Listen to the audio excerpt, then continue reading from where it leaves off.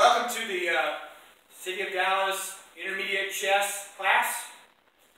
We are studying Bobby Fischer Grandmaster Tournament positions so that we can think like a Grandmaster. So tonight we're going over a 1959 chess game where Bobby Fischer was playing the white side in the candidates tournament of that year. Someone raise your hand and tell me who Bobby Fischer was in chess history. Yes, Sean. The first and only American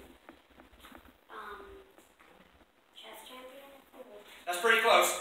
First and only American Grandmaster to ever become World Chess Champion.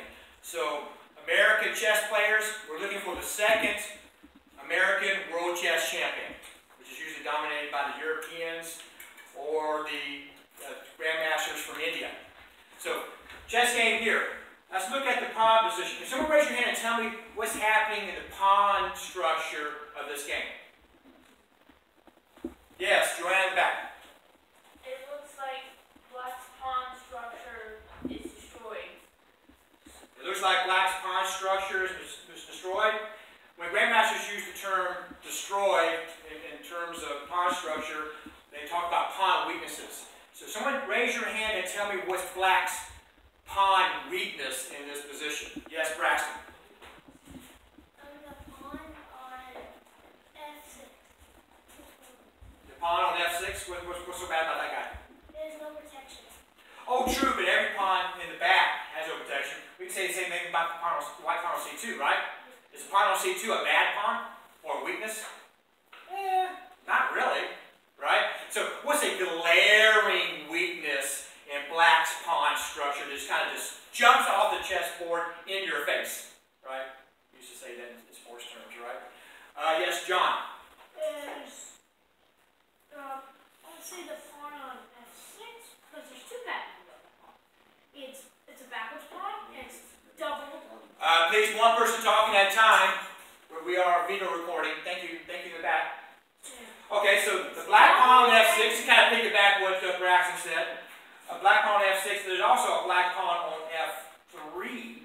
So what do we call these guys? Just tell me. Doubled pawns, but they're not isolated because there is a black pawn buddy on G4. So they're not too crazy bad, right? But what's another really glaring problem in Black's pawn structure? Yes, Sean? He has a bad pawn. Okay, let's talk about pawn weaknesses first, and then we can talk about pawn advantages, pawn strengths. So we want to concentrate on pawn weaknesses first, right? So name the pawn weakness, anybody? Mark in the corner. Holes. Okay, but pawn structure detects holes, tells us about holes. Black holes in Black's position, white holes in White's position. That would be too scientific or science fiction, right? But can we say that this black pawn on A4 is a kind of a pawn weakness because it is isolated? Yes. So that's why I was asking the class.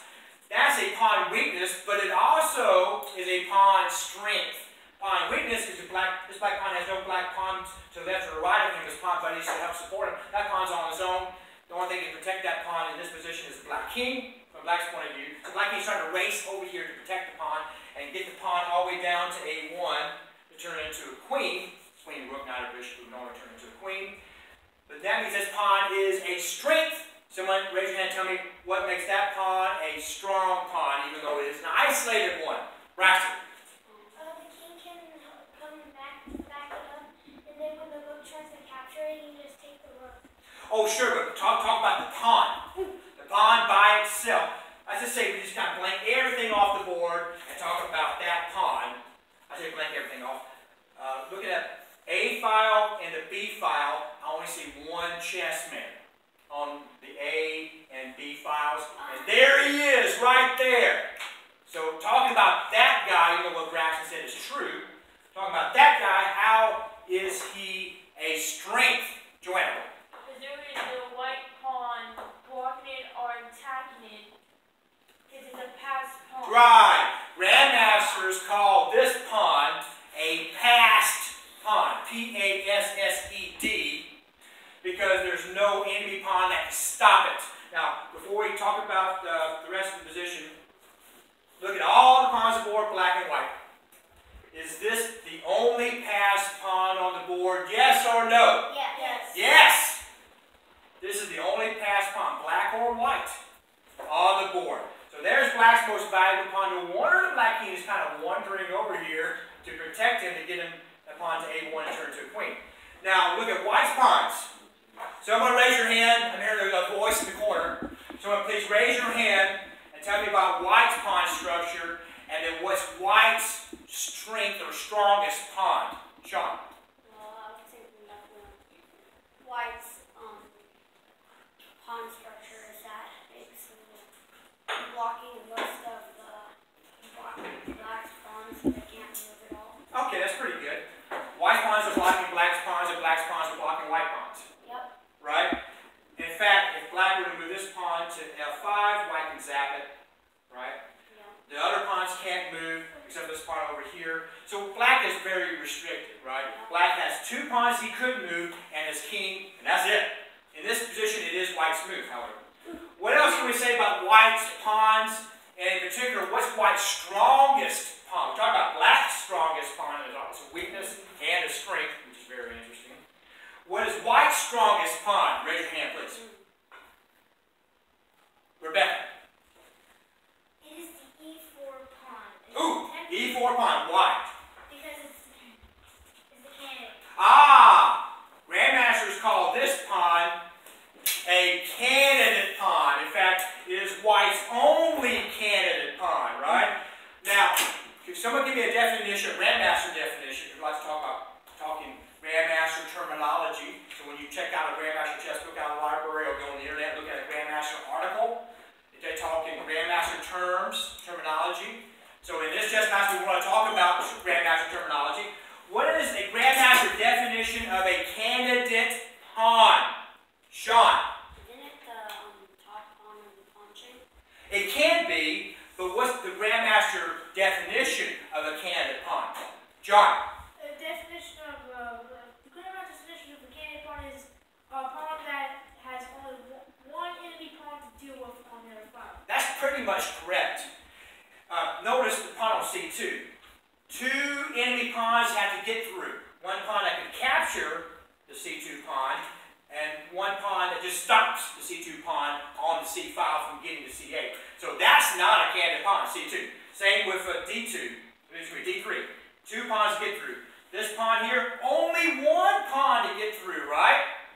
If this pawn were eliminated, bingo, the candidate pawn turns into what kind of pawn? A pass pawn. And pass pawns, grandmasters call those monsters on the chessboard that you got to keep your eyes on at all costs. Right? So guess which pawn white is keeping his eye on? A4. Is there anything else that you want to talk about in this chess position? Yes, John? There's one more thing, white has two candidate pawns. His second candidate pawn is G3.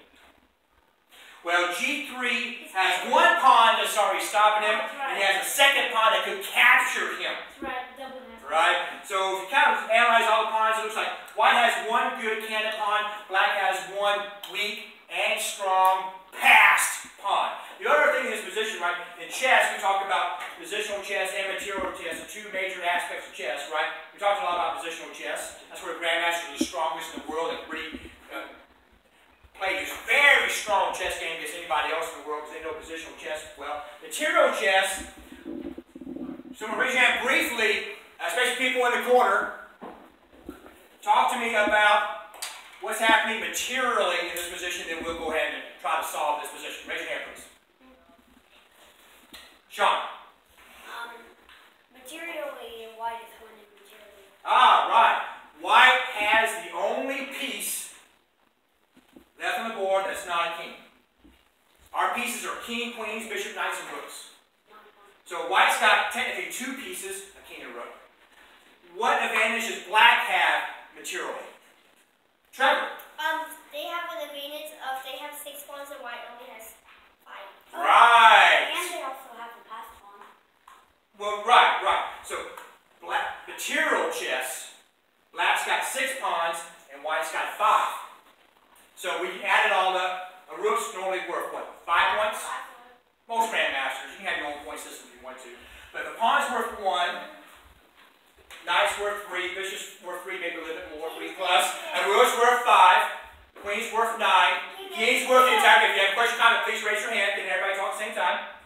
You add it all up. So I'm going to raise your hand and tell me how many points, material points, is white winning by. Rebecca. 4. Right. 5 minus 1. And if someone didn't notice that this pawn over here is only pass pawn and 4, so there's a little extra plus for black. A little bit extra plus. Because that's a pass pawn become more and more valuable. If this black pawn makes it to A1 and turns it to a queen, how much is that pawn worth? 9.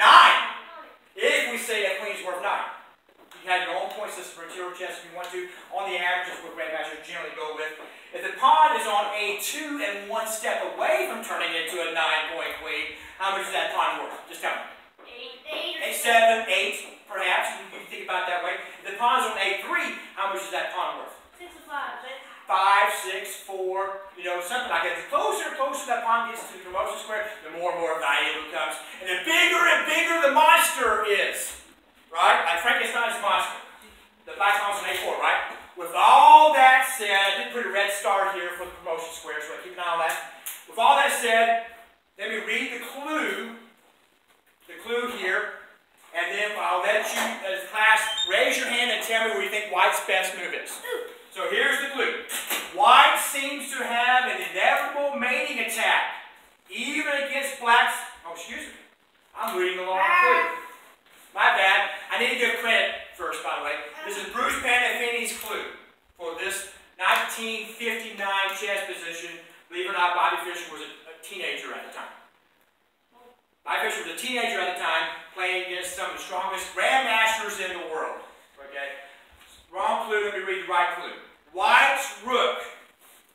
He's a rook ahead, but black's A pawn may easily threaten to queen. You see, people talk about 2 queen, they may promote and turn the pawn into a queen. Winning back the rook. If this rook is gone, that black pawn over here is gone, this looks like it's king and 5 pawns versus king and 5 pawns. This may be a draw. Right? If the black, his pawn turns to a rook, and white slides his rook over here on the A8 and sacrifices the 5-point rook for the 9-point queen, then it's king and 5 pawns versus king and 5 pawns. This looks like a draw after that. Bobby Fischer, playing the white pieces, eviscerated that pawn at once. That's what Bruce Pandolfini said. With that in mind, raise your hand and tell me white's fantastic move. Sean. Well, I saw a move, but first I want to point out that the G4 pawn is not protected, so you can take that. Right, so let's do that. The Bishop Patterson has 3 categories of chess moves. Category 1 is checks, so you look for all checks and board. A check could be a checkmate. You might as well look for it, right? Every move. Category 2, capture moves. Category 3, do attacking moves. John is saying, rook can capture the pawn on G4. That's a category 2 capturing move. That looks very interesting. But this allows black to come over here with his king, and black king can escort this white pawn down and turn it into a queen. And another thing that it's like G8 the rook at G8. Oh yeah, right. G8. Okay, so now raise your hand and tell me an alternate move that white can consider. White should consider all checks, captures, attacks. Right? Okay. Here is a check. But then you get captured. But then black can capture. But you got to at least look for it, right? Look for all checks. So there's a category 1 check on the board. Doesn't look too good. There's a category 2 capture move. Looks okay. But when you see a good move, what should you do? Just tell me. Don't play it. Don't play it. Look for a better move. Right. This may shock a lot of the people in internet land. But you heard it here, folks, first. You heard it here first, folks. When you see a good move on the chessboard, do not play it. Look for a better move. Because it almost always is a better move. Now, if you see a better move, what should you do? Don't play it. Play even better. Right, don't play the better move because there might be a better move. You keep on doing that until you find a checkmate. Yeah, well, let Mr. Patterson talk. If you have something to say, please raise your hand. Keep on looking for the better move until either you exhausted all legal moves, or you got to keep an eye on your chess talking chess tournaments and make a reasonable move in a reasonable amount of time. Okay, what else could white consider here? We looked at category 1 checks, category 2 capture moves. Is there any category 3 new attacking moves that do not involve a check or a capture? Raise your hand if you see it. Braxton.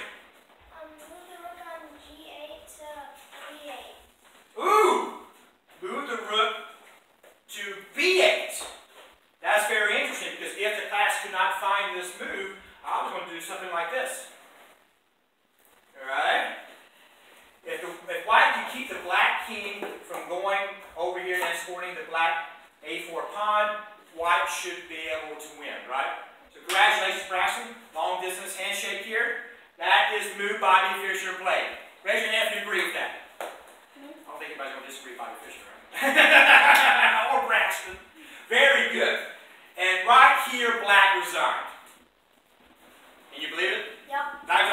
When black resigns, black is saying that white wins. This is the same. It's almost the same thing as checkmate. In chess tournaments, white gets 1 point, black gets 0 points. But let's go ahead and play this out. If black moves the king somewhere, starts doing a dance with the king, and leaves all the black pawns in place, raise your hand and tell me what white does.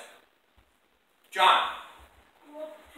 No. In general, if the black king starts doing a dance and leaves pawns alone, what does white do? Don't tell me a move, just tell me in general what does white do? It limits the pawn a4. He moves what? He eliminates the pawn a4. Well, it'd be kind of hard to get the rook to d4 if black is still guarding it, although black can probably dance away from it. Take too long. Yeah.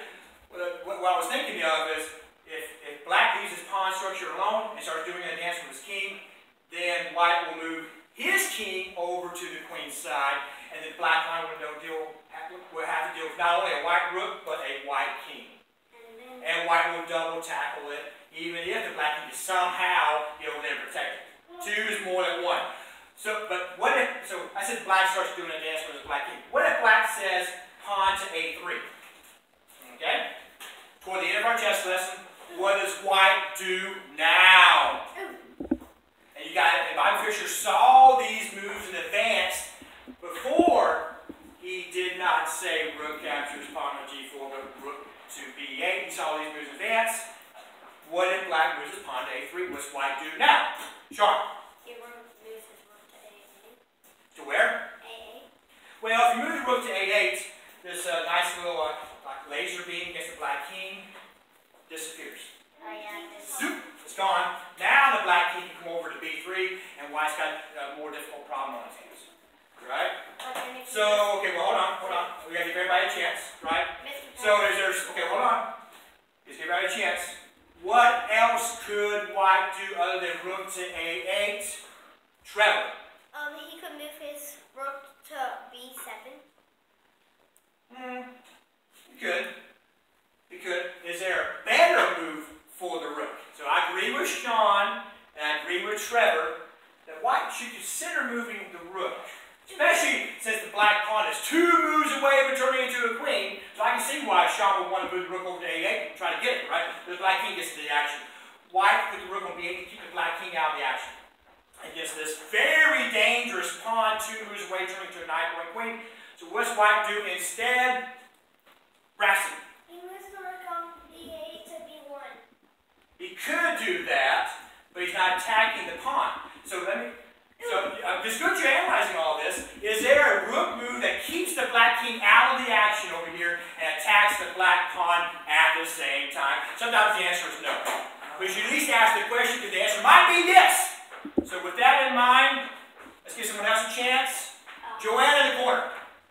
B3. Yes, we could move the white rook to b3, right? Because it still keeps the black king out of the action. Still got the laser beam against the black king, right? Right? And the black pawn is about to be captured. So raise your hand and tell me the move that black has to make here to save his pawn. Given that black king cannot come to the rescue, what move does black play now? Trevor. He goes to c4. No. He does what? He moves his king to c4. He moves his king to c4, and white says pawn captures king. Thank you very much. Does everybody understand the #1 rule in chess is you can never put your king in check? So I do want to thank you, Trevor, for bringing that. Gives me a chance to mention that #1 rule in chess, especially for the internet audience out there. Right? You can never put your king in check. You put your king in check, guess what? You're not playing chess. You're playing something that looks like chess, but it is not chess. You got a question? Do you move the F6 to F5? Is that the only move? You can, but the question was, how does black save his a3 pawn? Given that the black king can't get over there, what does black do? What's black's only move to save his a3 pawn? Because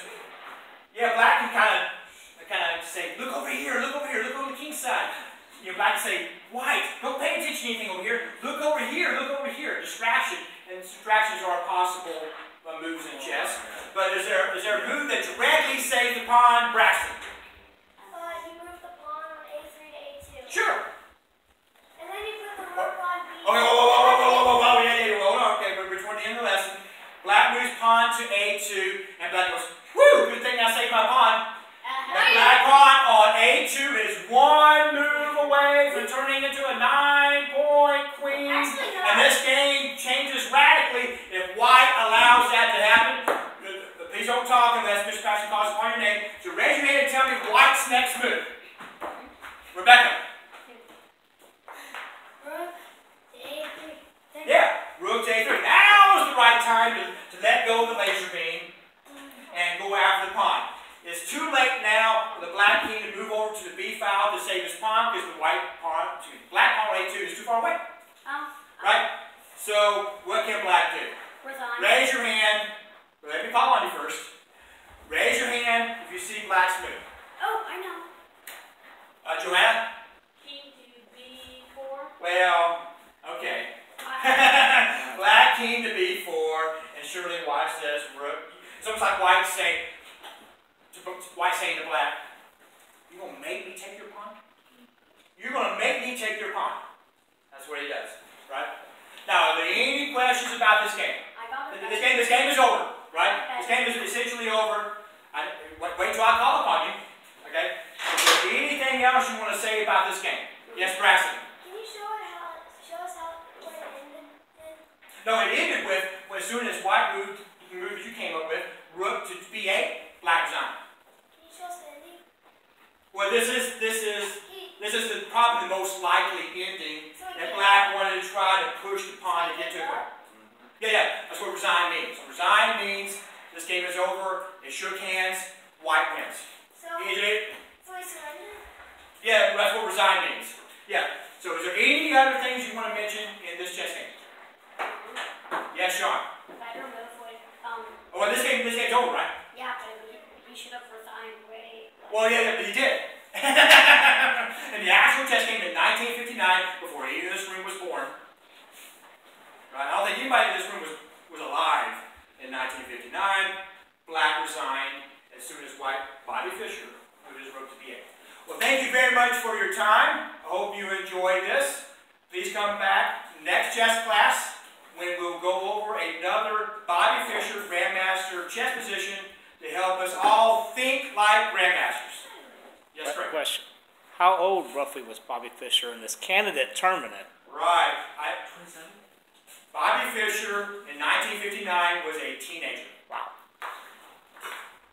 Right? Wow. A teenager playing these adult grandmasters throughout the world. And what's a candidate tournament? At this time, the candidate tournament is a tournament of only grandmasters by invitation only.